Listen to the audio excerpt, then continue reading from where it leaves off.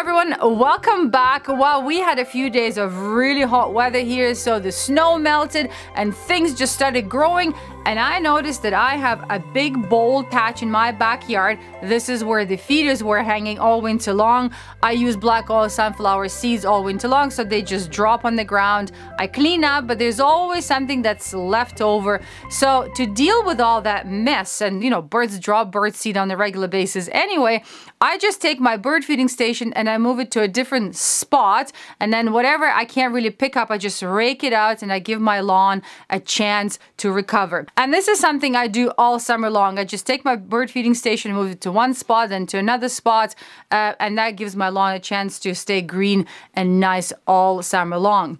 And then Susan Roghair in Florida is an avid gardener. She feeds her birds hulled sunflower seeds, but with the humidity in Florida, she's noticing that hulled sunflower seeds do clog her bird feeders and spoil really fast. So she decided to give black oil sunflower seeds another try. She filled her Squirrel Buster Plus with black oil sunflower seeds and put a tray under it, and she was surprised how much she was actually catching, and her lawn is still nice and clean. And of course, the ground feeding birds were coming to the tray, and even squirrels were helping themselves to whatever birds were dropping. So if you have a Squirrel Buster Plus and you don't want to have all that mess on the ground and you want to continue feeding black oil sunflower seeds, please consider installing a Seed Buster tray. If you don't have the Plus model, you can actually install the tray on its own on the pole right under the suspended feeder. Just make sure to observe the 18-inch clearance between our feeders and the seed tray. How songbirds decide upon the size of their nest may well be a bit of a mystery to ornithologists. That is a great question, Chris, and there's no simple answer either. But here are my thoughts based on my 40 years of studying captive kestrels. A given female songbird, including hummers, cannot necessarily control the number of eggs they might lay for their clutch. However, a whole slew of factors, both genetic and environmental, play a role in clutch size determination in birds. Generally, there's a predetermined end number of eggs that a given songbird species might lay. But it's not always exact. For example, kestrels in general lay 5 eggs, but some females only produce 4, while the odd one lays 6, and very rarely 7. Now, we both know that kestrels lay their eggs in cavities or holes.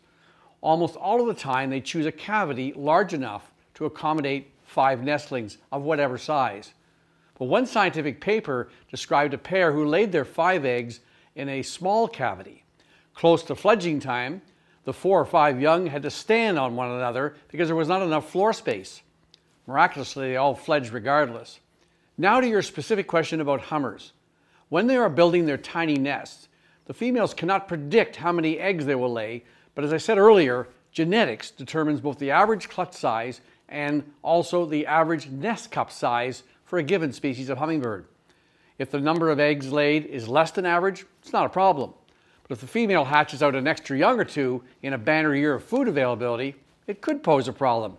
If there's not enough room in the nest, then likely the smallest nestlings won't survive to fledge in any case because they won't be able to compete with their larger nestmates. So the short answer is the female cannot really predict how many eggs she'll lay, and she's also not able to adjust her nest cup size to a larger clutch.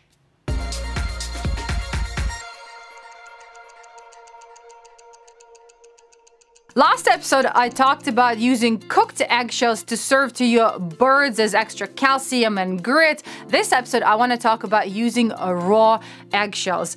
Gardening season has already started. We have radishes and lettuce growing in our greenhouse, and we're prepping all the other beds for other plants later on.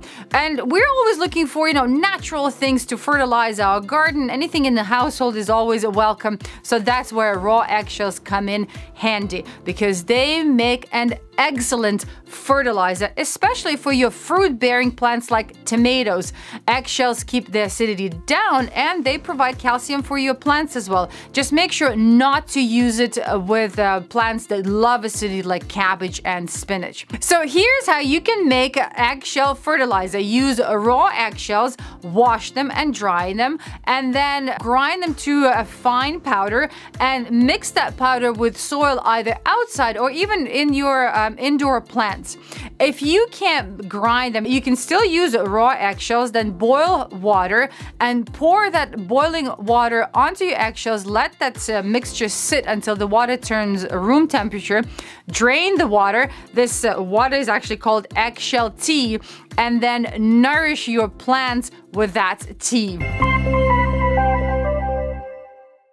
Most baby boomers are familiar with the expressions dead as a dodo or as dumb as a dodo.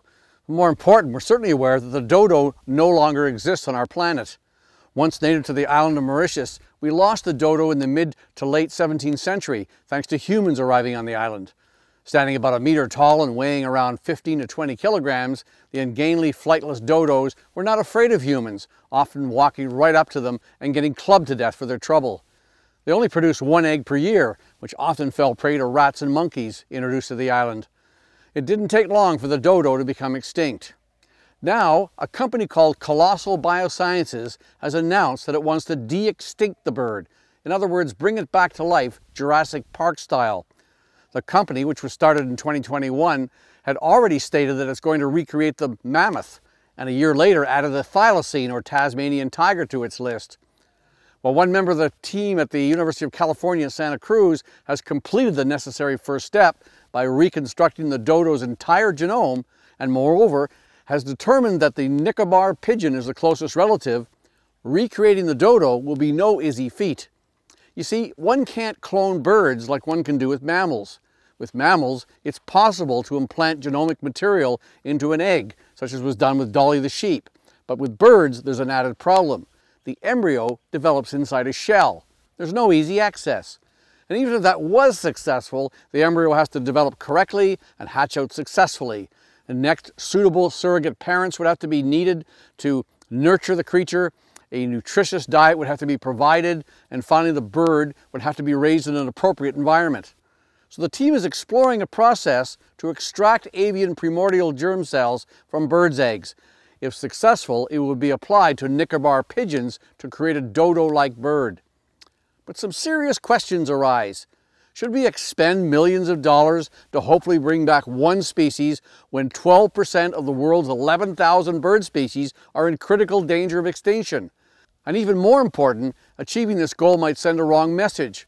Why bother to save habitat for an endangered species if we can just reproduce it in a lab and put it on display? Did you know that barn swallows are the same all over the world? I personally cannot imagine my summers without these birds. This is one of the few examples when human activities had actually had a positive impact on bird populations. Barn swallows have happily adapted to using human infrastructure to build their nests, and as a result are now one of the most widespread bird species in the world. Just a quick reminder, if you have barn swallows building nests on your buildings, you cannot really touch the nests because these birds are protected under the Migratory Bird Treaty Act. And besides, having barn swallows on your property is believed to bring fortune. Have you ever heard the legend of how barn swallows got their forked tails? Well, at some points they decided that humans needed fire, so they stole it from the gods, which of course infuriated them, and the gods threw a burning amber at barn swallows, which burns the inside of their tails. Well, playing with fire is sure dangerous, folks. Paul, the inventor of Squirrel Buster bird feeders, lives on the farm, and every summer I see barn swallows there. Paul actually has the most perfect nesting place for bluebirds, tree swallows, and barn swallows. So earlier today we went to the farm in the hopes to see the first scouts there, but I guess it's still too early and it was really cold. We did go into the barn. He has a very old barn there, and we found 7 barn swallow nests. It was so exciting to see the construction and check them out, you know, without disturbing the birds. Barn swallows return to the same breeding grounds year after year, and they actually reuse old nests. They just do a bit of cleanup. They take the old feathers out and then they bring new clean mud for the next generation. They have 2 broods per season, so we have ample time to go back and check out how many of those nests are going to be occupied. And I'm actually curious whether they will build even more nests in that barn. And just like all other little birds, they have about 4 to 5 eggs per clutch. Males and females look similar. Males have just slightly longer tail feathers. And I remember seeing tree swallows and barn swallows at the same time at that farm, and I wasn't sure which one was what. So now I know. Tree swallows have white bellies and white throats, and barn swallows have this bronze brownish throats and bellies. Their diet is mostly flying insects. Barn swallows also help themselves to all the eggshells that humans provide, you know, as extra calcium or grit.